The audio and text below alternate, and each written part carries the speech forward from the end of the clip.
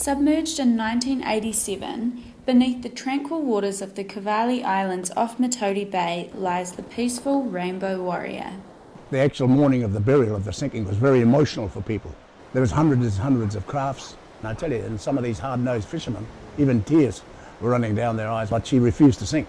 She refused, and it actually took nearly 4.5 hours on a very clear morning off the Cavallis in 22 metres of water that she finally said goodbye. And by the time I left there, small fish was on the after deck of the Warrior, and the Greenpeace flag was still flying in the current. A popular tourist destination, thousands of holidaymakers come in summer to take a break, go fishing, and to see the Rainbow Warrior Memorial and dive the wreck. As the years go on, the wreck becomes more significant. It's changing, and it's amazing. I think that there is some parallel between the principles of the Warrior in regard to defending the environmental status of the South Pacific.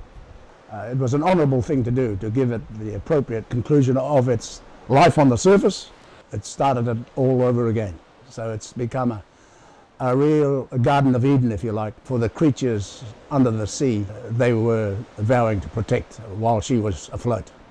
Although it was a controversial decision to submerge the wreck off Matauri Bay, the Rainbow Warrior has proved to be an integral part of their community. It gave our people a spiritual connection, not only to the efforts of the crew of the Rainbow Warrior and Greenpeace, but in fact to the waka itself. Te waka taua a niwa niwa. That is the Maori name for the Rainbow Warrior.